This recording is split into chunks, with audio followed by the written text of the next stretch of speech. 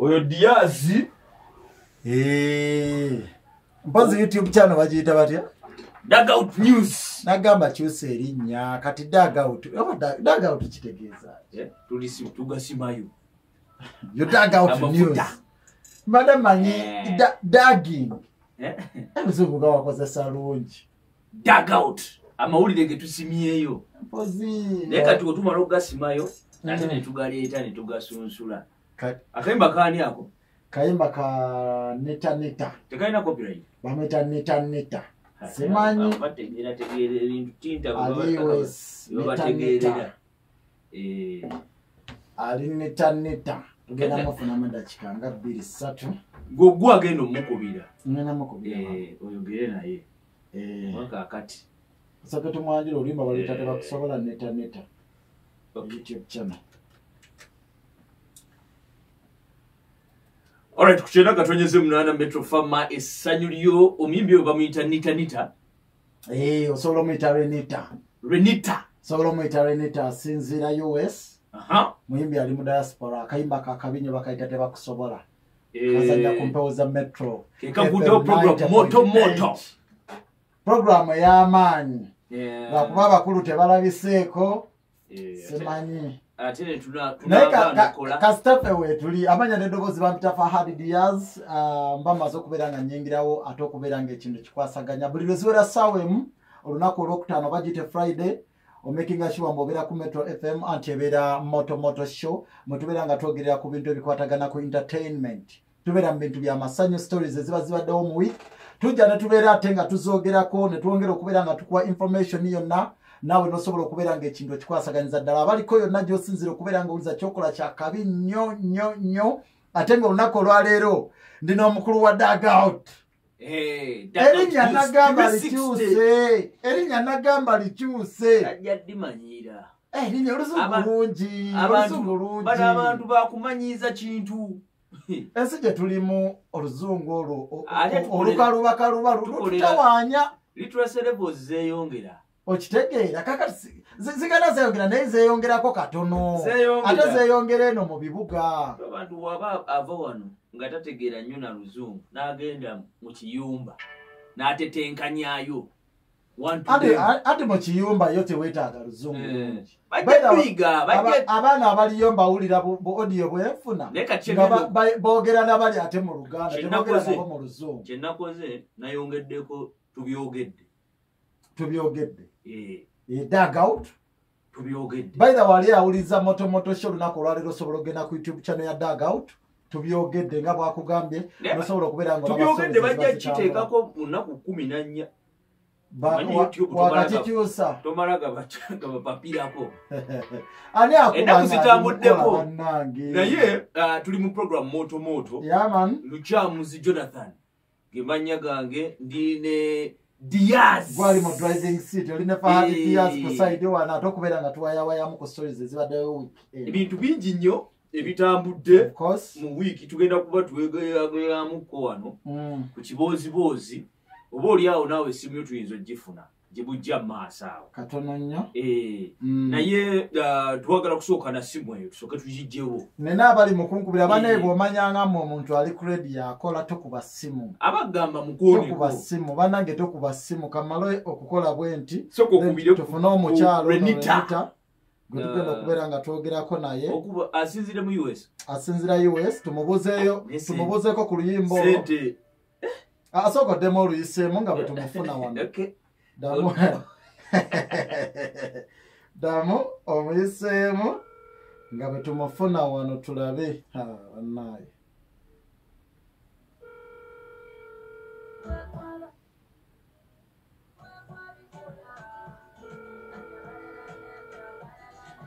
omuyimbi nga takwata omanyi awo engeri gye bali US simanyi stole kiwaagwana essimu nga tagikwata omuyimbi ate nga ntegeezezza agenda kubeerako ekintu akikwasaganya tuve wano nga bwakwata tugende ku stories ezibaddeyo week eno tujja kubeera nga tumufuna maaso awo. Okay. Stories nyingi nnyo. Tutandikirewa. So tutandikire ku Dr. Jose Chameleone yabadeka amawulire. Tutandikire ku bisiike. Anyways, ebisiike bye bikisebo manager alontangaza waliwo abatugamba ngeje stera kola nawo jakundeetera ebizibu. Waliwo omwami abadde awo nga atunnyonnyola mwami Mukristaayo agambye kati oba oyogera ebintu osaana n'obisabika tokikubawo nnyo kuba kati wokikubawo ennyo olumu oba okipromotinga ebisiike era kwe kugamba kankozesa ebisiike. Omanyi b'abazungu bangu nnyo agamba LGBT kiwayi nakweka awo n'ogamba babye bikibino community yaffe mugirwanirire naye ekya Jose Chameleone njagala kukizzawo kumpa ekifaananyi ekinene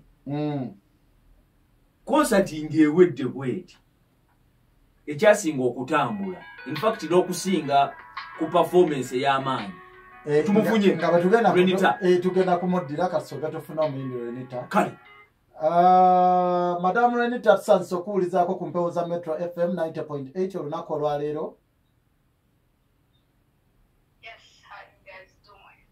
We are good. Tugenda beera mu luzungu oba mu Luganda. Mayi jagala tubeere comfortable. Video kagituwadde.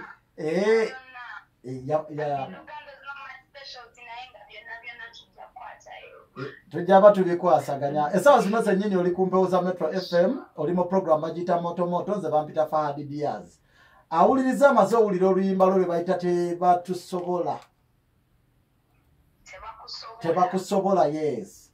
Awuliza amaze okubeera nga aluwulira olunaku olwaleero. Twagala kusooka kutegeera omuyimbi yaani ate era otubulire ne ku luyimba olwo tebakusobola.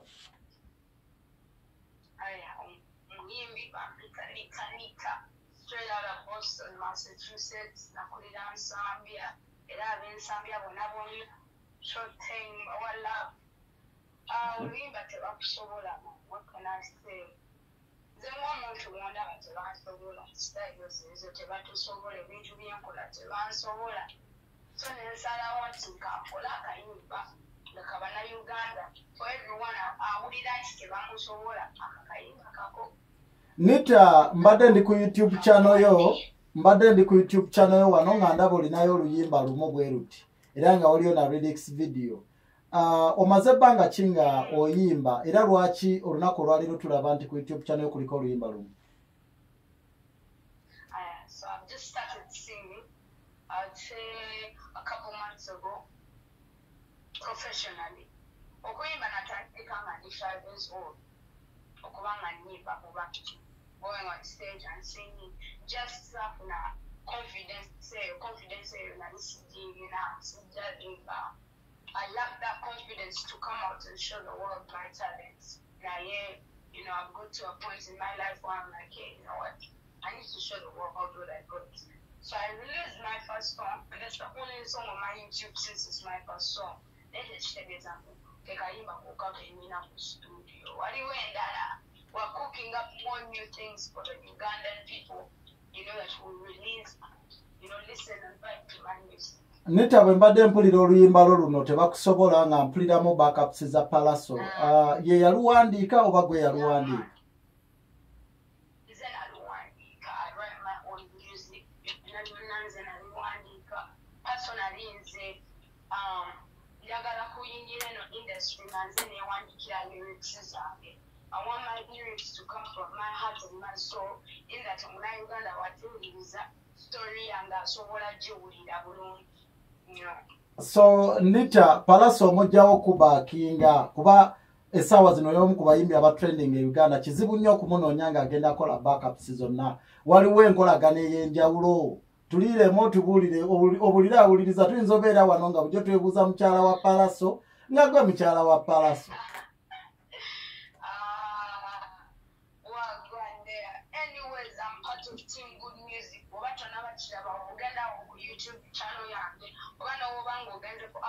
Spotify, nolaba album cover, yoluyimba tebakusobola kuliko Team Good Music up on the top. Kati aba Team Good Music bansigninga amazima gali nti amayanja family bonna bakojja abangi. Okitegeerera. Odi ogitegedde. Family ties, family bonds, me having the talent, you know. Okay, neta akabuza akasembayo njagala kukuta kuba nkimanyi oli mukubeera nga onoonya kasente njala kubeera nga nkuta nita abayimbi abali e US aba abali mu diaspora mufuna nnyo obuzibu okubeera nga mu promotinga music wammwe n'okubeera nga mukwatayo olowooza gwe kyanjawulo kiki ogenda okufuna okusinga ku bayimbi abalala bonna b'osanze mu industry nga bali side zeeyo? Style, I'm unique. Katika kugambe chintu chimwa abantu kibalenya. I rap, I sing, you're not be called both in English and Uganda, which sometimes it's hard for people to do, you know. When it comes to me going to the English side, it's all getting more accent, you know, I'm like, damn. I tell you, I'm Uganda and I'm going to damn. Because I feel like I have that uniqueness. You know, I mean, there are other artists that are out there that, yeah, they might have this style, but they might not know how to use it. So I have that unique thing with me that I can switch up and go sing in Uganda and I'll sing in English, and I can rap in Uganda and I'll rap in English too. My rapping style is, I'm kind of pulling a style like Nicki Minaj. Kegambo versatile. Is that Cardi B? So let me say, with all due respect, I want to bring back Keko's legacy. She had Ugandan industry under her palm when it came to rap. She was the queen of rap. To me, she was the queen of rap. So I want that legacy to come back. I want that rap music, that rap style to come back. Yeah, Nicki Minaj, think that Caribbean-ish, stylish back in the system, you know? Nita, I feel like that's... Nita njagala oberenga gwe kennyini owegambira abawuza ba motomoto olunaku olwaleero baberenga basubscribinga baberenga bagenda ku channel zonna platforms zonna basobole okubeera nga bafuna oluyimba lwo. Sure thing. So to all my Ugandans out there, one love, thank you for the support that I've been getting from different people. Go like, subscribe to my YouTube channel, or like my music on Apple Music, Spotify, on Instagram I go by Nita. YouTube it goes by Nita. When you go and check YouTube, you'll see Nita. You know, like you get or subscribing or resolve me back. Yama Nita bwatyo bwabadde olunaku olwaleero tujja kubeera nga tukufuna maaso eyo inshallah ate tusobole okubeera nga ekintu kitamuza olimba tulufunye. Bless Nita muwulidde. I want to bring back the style of Nicki Minaj and Cardi B. Legacy ya Keko. Nengamba Keko ngate embeera gye yagendera muteyali ya mulembe. Lubaale w'omulomu tasomere. Keko akyali wakyasoma. Keko gyali. Yagenda ne mu rehab emabegakawo n'atereeramu. Aba ataddeko omubiri. Gyali. Tamanga lyenkana bweriti. Gyali ayiriba mpola. Naye Neka tusoka tuweko mbulango. Tukomewo ne moto. Yaman. Soka tukole bulango wano. Ate tukomewo ne program moto. Tukyali kushenda katunize munana Metro Farmer essanyu lyo. Program moto. Tukole ku sente wano. Ate tudde. Yogayo kande. Obunyaka edisuka. Obwana bwezindiro okusomesa omwana w'eggwanga mukumukwatiraako mu nkole ya basale n'omwaka ndowooza basukumeko kintu basukuma kintu kya timu good music batandise okukwata ku bayimbi abato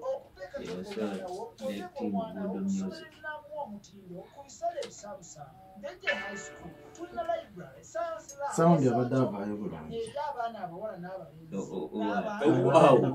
Clear kati nze mba siwulira wano Metro basanyawo ebintu byonna headset baagala ojje ne headset ezizo.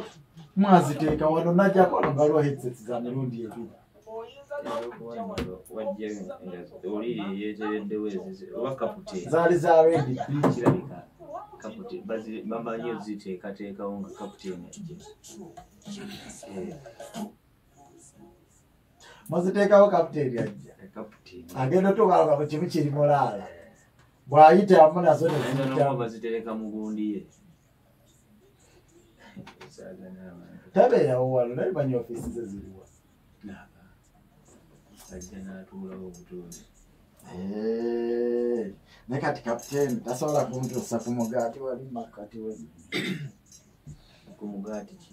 Gwennyini bread ate mugaati ki? Naye ng'ayinza okuba gw'ayagala. Tuyinza oba tulowooza tunoonyanga naye twanoonya. Ddala kati ayinza oba nga tatuukanga ku mugaati. Kapiteeni baludde nnyo mu kintu naawe. Kati balina mu retirement age. Ati kye ŋŋamba kati amanye wali omugaati omutuufu. Gambye yita wano na wano. Musajja bamulwana naye. Naye ani gwe batalwana? Abantu eyo naye okutuukayo sseba. Nazo teri gwe batalwana. Kati kapiteeni asaana okuba nga yakulira gundi ebyennyonyi ebyo biki. Naye weesanganga naye waliwo abali mu mmukuba obubi ennyo. Uganda banna. Ate babulawo buli omu aba ayagala kuli ku kopi yakyo.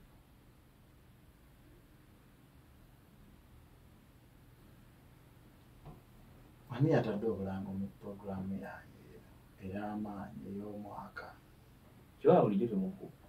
Sitera buwulira nnyo omanye engeri omukulu gy'abeera eyo. Omukulu yatuula eyo. Gimusa. Ani? Munnakyaggwe. Kati aliwa? Mbu alina ebizibu. Omwana oyo buli Friday aba n'ebizibu.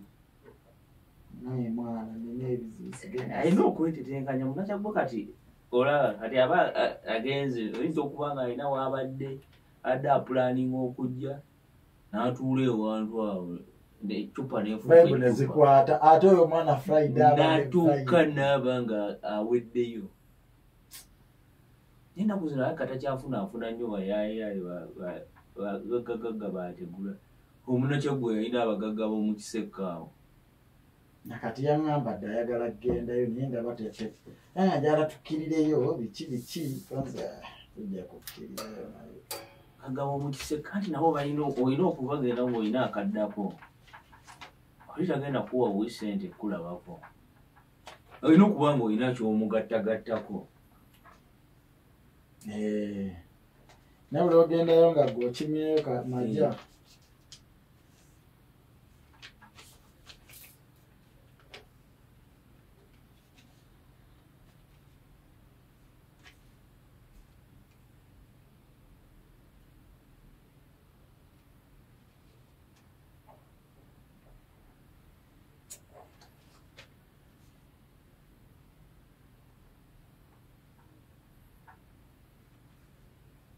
Timbocce teleera wesulise. Ani avaisinga obulango bwawa? Ati balinaawo obundi siginica sound. Buli omu akola kake. Erina siginica voice nti eno oli gwafunye oba nsirikidde oba bbanda oba ttinta. Ani asinga okukola obulungi? Gundi nzafuna nsirikidde oba bbanda. Bakola bulango nga ki? Banda akolera ddala obulango noyo nsirikidde aludde ddala mu bulango. Banda akubira ddala n'obwemutn buki? Dayira aliwa? Si banda musajja eri awo alina galubindi ze musajja mukulu. Abeera wano? Kati yagenda okuba mu kapiteeni enkya. Babeera ku ki? Si TV. Puroguramu eyo ey'omulamwa baagitwala ku TV. Bali be batuweereza gundi. Sawunda nga puroguramu ewulizibwa abantu bonna. Oba balaba wali ku screen. So puroguramu eri maanyi. Puroguramu kijonyonyola nga si ey'omulamwa. Bagita omulamwa ku TV.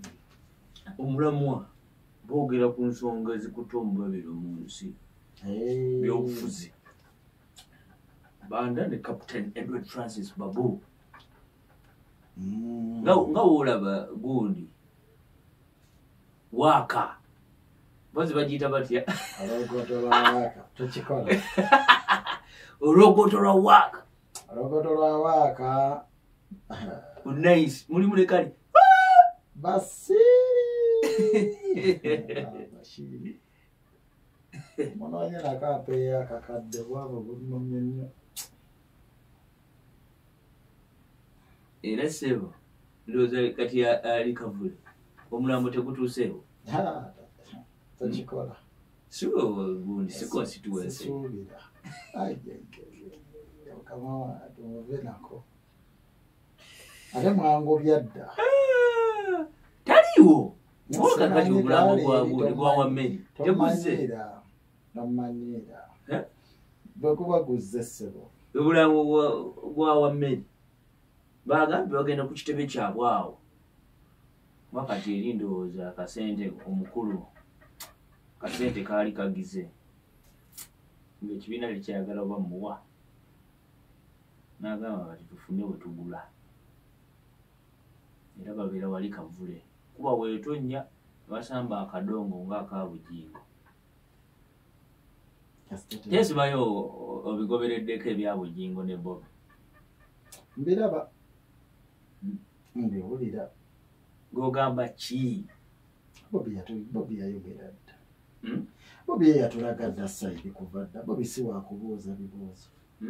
Ebyo ebibuuzo yabiddamu dda lwakuba abantu tebakola bukozi bisaawe. Ati kati bujingo kati yabuuzizza.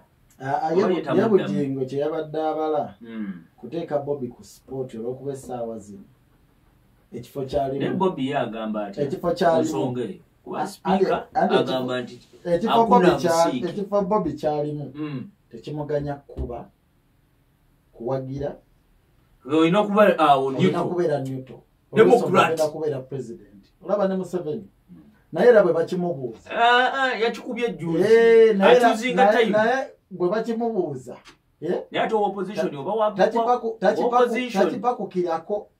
Naye ekyo ekintu teri akipakukirako okujja ali mu ntebe asobola okukyogerako. Naye ate gwe atannayingira. Naye gwe ali eno aginoonya. Olina kusooka n'ogenda silo. Oba ojja ttomera kyobola akati bujingo yabadde agezaako mu provoking. Amwokyese naye Bobi mugezi. Naye Bobi nga yakuba bebe. Eyo stansi ya Bobi kati. Bobi mugezi. Ye stansi ya bebe wali mu kusooka. Bobi n'akuba bebe. Bobi mugezi yabadde naye kati takyasobola kuddamu kubinyegako ebyo ebintu. Naye abasajja baliwo bamanyi. Asobola obyogera bakuvuga naye mu ngeri ey'ekigezi. Abasajja bakuvuga we bati. Ne bakutuusa nga obali munda nnyo ne bakubuuza kati stansi ye eriki. Batosobola kugamba nti tugenda. Ebyo ebintu byo moto gye tukyalimu wano. Ono Diaz abadde atadde mu biboozi naye chap kuba obudde ate bi stories bingi tuziteko okwakwayo togera ku Jose Chameleone.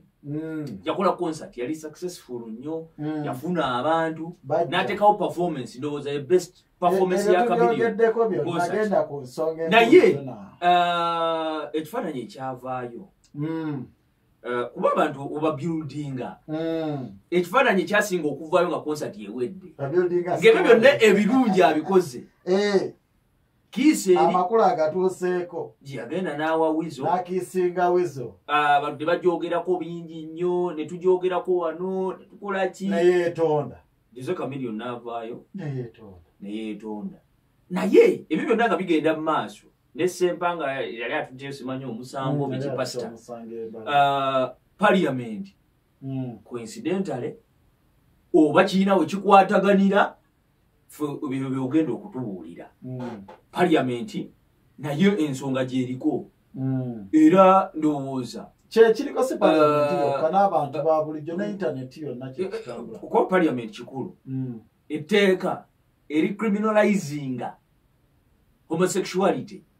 Ndowooza n'okutuuka okusibibwa bo abanaddiini nalaba Mufti Mubajji ng'agamba abantu baba basaana na kufaabo. Okitegeera debate eyo n'ekikolwa kya Kamiiri n'okwetonda kuba waliwo yagambye nti ennaku ezaayitawo ezo Chameleone okwetonda message eba eyiseemu already. Message eyo kwegamba ababa balabye baba batutte kibatutte era weba message nga gye yali asendinga tyaba agikoze naye gwe perspective ye y'ebintu ebigenda maaso. endaba yange y'ebintu ekikolwa kya Kamiri ekyo kisinga wizo ekyaddala bwe namulaba ng'akola apology ne bye yayogera kyali tekirina kikwataganira nnyo na bino ebyebisiike nga bwe mwagala obiyita just ye yagamba twakyamuukirira yali afraid n'okukyogerako mu ngeri twakyamuukirira ne twesanga mu mbeera nga emimwa gyekoze eki heat of a moment. Yes, heat of a moment. Netubeera nga tukyamuukiridde nnyo mu butali bugenderevu naye nze ndowooza nti Chameleone abadde nga akola ebintu bingi okubeera ku front page era mu mawulire tumumanyi nga king of front page ebbanga lyamaze nga ye muyimbi asinga mu Uganda. In fact babasatu kibatambuzanga nga babaako kibasukuma okubeera nga ku front page era nga bagirwanira eno wiiki zagendo gibeerako ey'amawulire ag'olupapula gonna New Vision Monitor bukedde okuzaava okitegeera. So nze ndowooza nti Chameleone yali atunuulidde nnyo ekyo. Waliwo ne taata we simanyi yazuuse wiiki namba mwezi mulamba galiwo yesibye Chameleone yali atunuulidde nnyo mawulire lwakuba ekyenjawulo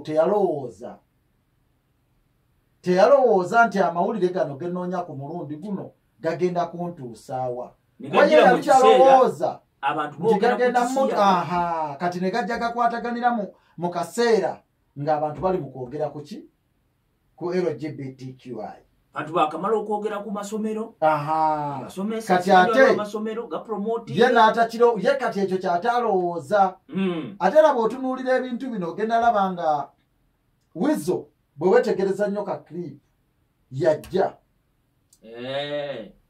wala ne wetegereza Wizo yajja era najjako ki helmet kuba gundi gye yali ayambadde costume kolo gye yali ayambadde giriko nga njetegereza sitemi naye munnaye ako kanski era kali katono nakanoonya kali katono nnyo video yezezina era kali kakaseera katono nnyo lwakuba nti tebalowooza nti bwe tukoledde ekintu kino kuba bazze bakikola naye nga gye bakikolera abantu tebakiwa nnyo ki budde naye kakati ne bakikolera mu kaseera baali Rwanda baali ku gundi ku festival yali tebaali Rwanda baali Burundi gye baali ababiri era gye bakikolera ne kitafuna nnyo ki maanyi n'amawulire ne tutakyogerako nnyo ng'abamawulire kati ku guno omulundi bakikola mu kaseera ke kamu nga waliwo ebiri mu kubeera abantu nga balina sentiment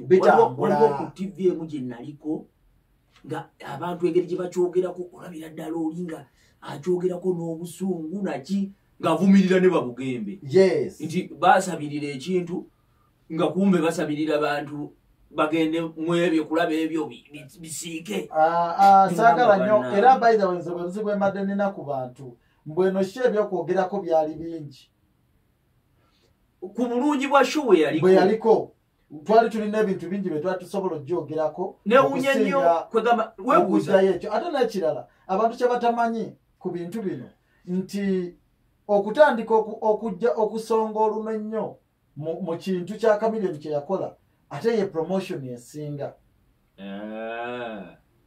babantu balabanga bwe bakyogerako ennyo babanga abakivumiranaye ate ye promotion esinga omuntu asirise obusirisi ate abeera muki mugezi nnyo ku bintu bino so kakati ndowooza nti sikirabira bakiwadde nnyo gundi bakiwadde nnyo obudde tugende ku konsati eyo y'emu Bebecool y'omu kubajja okusupportinga Chameleone n'aperforming naye wabbali awo ng'avudde ku stage yayogera nti naye kati ajjaawo sawa yonna yonna erugogo Bebecool obviously siriza questioninga manto ye oba muziki gwakubidde ebbanga but question is asobola okupulinga off ekintu kyerugoga okuba yali yava nnyo mbisaawe ndoza concert yasembayo tegekera mbisaawe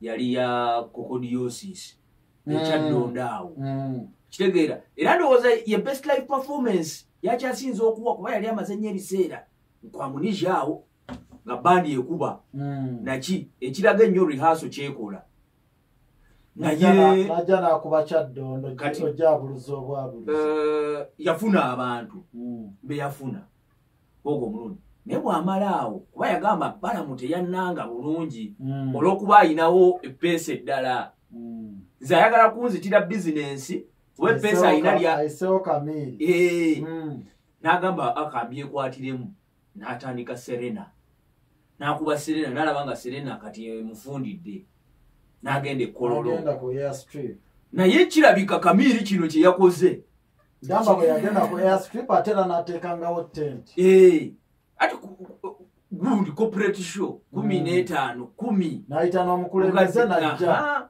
open bar nemweyagala naye aba open bar ng'otuukawo omugamba teyagala kuwa omukulembeze nga omukulembeze alagidde naye nga ndowooza bakulaba mundu bagamba naye gwe olabika olimu olw'abeesiga ebiseera ekitegeera naye Bebecool cricket oval Bebecool okusalawo okujja ku cricket oval ekivulu kya Kamiri for starters kyakoledde nnyo Bebe Bobby Wine n'abaana ne generation yeyo olw'ensonga nti abantu babadde bagijjeeko amaaso nga batandise okutunuulira nnyo ebintu bya numbers ne digital platforms ng'abantu batunuulira nnyo Spotify egamba ki Tidal egamba ki iTunes egamba ki oyajja n'asumulula omuliro gwa 2,000 ne wana alinga alina kye yaguddewo yakomezzaawo bali bonna generation enkadde kyovola bakati buli wa generation Serena ne King Mike agamba nange noonya wenteeka lido okitegeera nange noonya wenteeka kati buli wa generation enkadde yamaze okutegeera nti Kamiri kazzeemu n'ayita abantu ne bajjanga bwe baze kuguna omulundi nange nkyasobola okukola ki naye Mike yakuba abantu endongo yange bakyagijjukira okitegeera kati kyekyo ne Mike agenda ku cricket oval ne Mike ayagala cricket oval Mike naye gw'osuubira gwewali mikolo kaakati kyekyo Kamiri kyeyakoledde generation ye kyekivulu ekyamaanyi ge kyaleese nti abantu badde batandise kutunula YouTube channel n'abantu babeka first cut wa generation ye yes kati era yakiguddewo ate bagamba first cut is the deepest okitegeera so kaakati kyawunyisa omukwana abantu gwe bamuyinako kati Bebecool bwe yatunuulidde abantu ate bwe yajja okkuba abantu ne bamwagala nnyo manye endulu bagiwa Bebecool nga nange sikkiriza abantu endulu gye bakubira Bebe waliwo ne kano ke bakola ne Kamiri goddeeno abange muddeeno abono muddeeno ng'abantu sibu okitegeera abantu olaba bagamba Bebe newankubadde baali bazze kulaba ki Kamiri kati abantu bazzeemu okugjawo bino ebyokugamba nti namba zisemanya YouTube channel views oyo bamutadde ka element akaali kajja mu music industry inti wobanga toli affiliated ku side ene ya red ewaka kofiira nga takoneddemu kyekintu tekisobola kikuba kati abantu Chameleone najja nakyo nakinazaawo oba Kenzo yasooka Kenzo teyakinazaawo lwa nsonga emu Kenzo yafuna tickets ezaava mu group emu yes era ne baasi zaaliwo ng'abantu babagulira tickets ez'obwereere era naye asobola okukyogera okitegeera naye ate Kamiri kyataafunye bali ku pressure nnyo kululi ekya Kenzo bali ku pressure nnyo kulaga omuntu ku luno ate n'ekya Kenzo minisita n'amuyamba prime minister Madam Robina Nabbanja n'akola ki najja n'amwongera n'obudde n'amugamba kuba naye kati ku kigulu kya Kamiri tewaliyo minisita yenna twabawona okitegeera tewaliwo minisita tewaliwo General Muhoozi teyalabikako ate nga baali balowooza agenda kujja General Sale baali bamuyita naye teyalabikako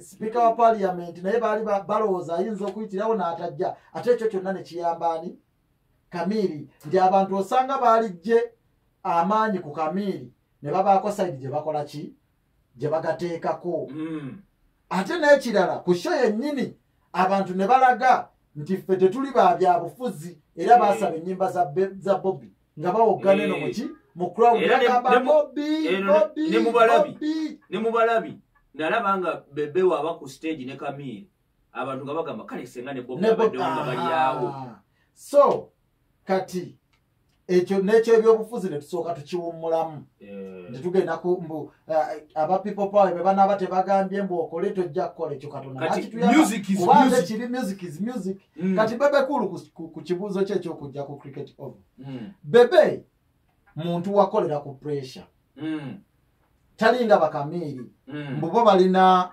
amaanyi ag'enjawulo g'ogamba nti oba abantu babaagala nnyo wabula Bebe bamwagala singa aba alina byakoze nga byakutoba ize hard worker singa akozesa amaanyi mangi Bebe abantu abamwagala akola ki abalina Gagamero erina bafaani ate ekirungi kya Gagamero erina abagagga n'abantu abaki abawansi ababulijjo bosobola oyita ku cricket over kati singa Bebecool asobola newankubadde tasobola tuuka ku nambazi za Camille ate tasobola kutuuka ku nambazi za Nwaji naye asobola nti sho nebeera VIP mu ordinary newayita abantu Bebe kye yasooka okukola n'ebivulu bye bino ebyekiwaatule biki yasooka obbere yizinga kyeji anti kati ababekiwaatule basobola kureflectinga wano anti ekyekiwaatule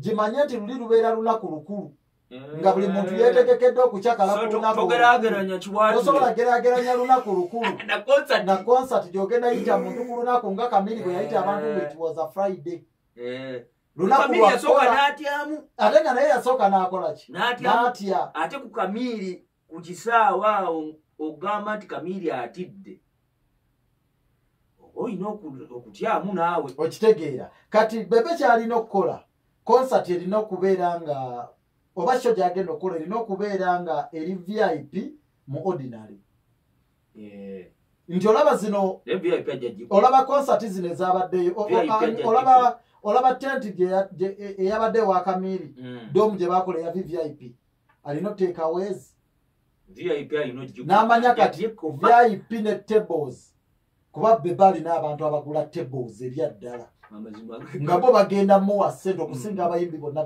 ate kati beeyongeddeko ate kati n'okweyongerako bakola beeyongera kati kitegeeza ate alina ne sapoti y'abayimbi banne kati alina sapoti ya Camille ababeereddewo kiwaddiiru Bebe bw'alanga asooka okukola drop yani Camille ani era tetaga drop era naye ogenda labanga era naye bwategeka sho ogenda labanga agitimba kufiirawo bufiizi nze nkubuulira so nenga Bebe asobola okikuba singa aba akitegese bulungi kuba ate amanyi n'amawulire ate amawulire kati Bebe wayita press conference alina amawulire bagamba nti press conference ze sente zibaayo ate n'ebyobufuzi bigenze biggwawo nti teri agenda mulwanisa nnyo luli Bebe ekibadde kimutiisa nti bw'agamba kino ate naddala wano mu central yes bw'agamba kino ng'aba opposition bakola in fact ebivulu mu central abadde yabiwummula n'obiwummula era ng'olaba bamutwala eri buli bwe baamukuba yava ku bivuluvulu ebya wano makati nga ebyobufuzi bikyali by'amaanyi nnyo mu shows naye kati abantu nga bamaze okuddayo ku mulamwa gwa music Bebe asobola okukikola ekintu kye bulungi singa aba akitegese nga VIP nene nomanyi nti yasooka okukubako ku nnyimba eziwakanya gavumenti bonna gye bava tobamanyi era bonna b'otunuulira bonna abali mu gavumenti ab'amaanyi bave era teweewuunya omu ku baakola ebivulu ebiryawo ebyokusaagasaaga ku cricket gravity yavuddeyo n'alaga ennyumba abantu ne bamukuba bagamba gravity ennyumba ya Frank ajja ate gy'olaga abamu ne bagamba ennyumba ya mukyala yabadde agizimba gravity simanyi omukyala yamuzimbidde ennyumba na biki waliwo abangambye nti gravity yalazaawo ebiwandiiko ebiraga nti ennyumba erimanyage Gravity ennyumba yiye naye kiki ennyo ekiri ku Gravity okulaga ennyumba olwo yaŋŋambye nti Gravity abadde ayagala kubikka ku bino ebintu bya Kamiri ng'amaamidde nnyo amawulire ate nga alaba ebibyo bye yali akozeekozaawo okubikkabikka eggulire erya konsati ya Kamiri ebivuddeeyo kwe kulaga ennyumba nti bo bahasolinze GNL n'avaayo naye GNL yalaga kiki oba yali apoyeemu just kafo oba bagenda okulaga kali ku gundi naye kiki ennyo ekiri ku nnyumba ya Gravity ekiriza abantu kati Gravity mawulire ekyenjawulo kyayize ku bayimbi abalala oba ku generation eno y'abakamiri nti yabakoppako kiri kimu yabakoppa okukozesa media bakamiri Bebe Bobi Wine bakozesanga nnyo amawulire era babeeranga n'abamawulire baabwe ababayisizaawo ebintu byabwe nga bw'obadde oyogera ku Gravity bagambanga mpozi yali ayagala TV presenter ki bamusibangako owabukedde omu ennaku zino ali kyekimukubisa simanyi ennyimba za Gravity kyova bazikubakuba ebakubanga ebijanjalo yali kubukedde TV awo ng'akola show ya misana naye kati Gravity yakoppa abayimbi abo bakamiri Bebe ne Bobi Wine ekyokozesa amawulire ekyenjawulo gye kyalina kati ye ekyenjawulo kyalina nti ate alemeddemu okulumba newankubadde bali ebiseera bye balumbirako nti kati ye akyalemeddemu ezo entalo ate nga tazibala tanayiga kubala ntalo bw'aba alumba ndowooza yalilumbye muyimbi nga ki yalibadde nnyo entalo zazitambuliza nnyo nga ku bafiiki okitegeera nga zitambuliza nnyo ku bafiiki bafeefe bwe bakuba ebintu byabwe oba a little bit of Kenzo ne Kenzo okumuwalampira kuba ye generation eyo oli ye generation leader waabwe yalibadde gwakola kigwalumba ennyo naye kati obuzibu ate ye yamanya nti amaanyi bano be bakyakola ki be bakyagalina ne buli wabalumba adaba akimwokya kati kyakola nkugambe tanayiga akozesa ye nga ye tanayiga kubala mawulire yagambye nze sirako background ya simanyi taata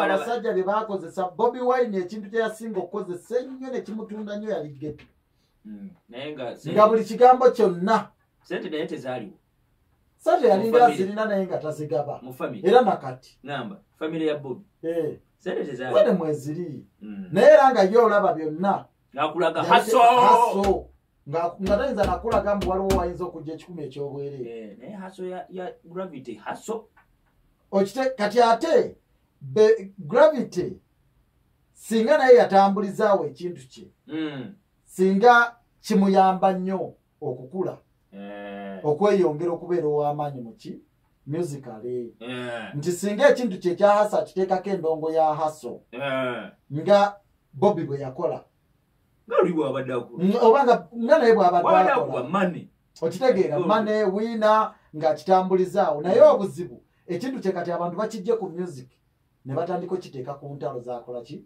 zali mu kubeera nga awakula ku bana abayimbi abanene ate kimuleetera obuzibu okuleeta ennyumba ekyo ekyennyumba kye tuli mu kwogerako olunaku olwaleero yabadde era nga bw'ogamba ekituufu yabadde agezaako kubeera nga abikka bino ebyakola ki bye yayogera kubakkiriza gaana byamukosa tetulina budde bo bwatuweddeko dde era tuli musaawa wano ku gundi gwe twakoze King Michael Shiba ne Spice wetujja tutandikira ebyo byonna tujja kuba tubyogera tusheddako eya moto omusawo Tinta azze agenda bakuba muziki kale ngaba katonda abatukumire badde naye ate wangobya nze lukyalo teri yangobya ku Nice TV omwana yali wano nga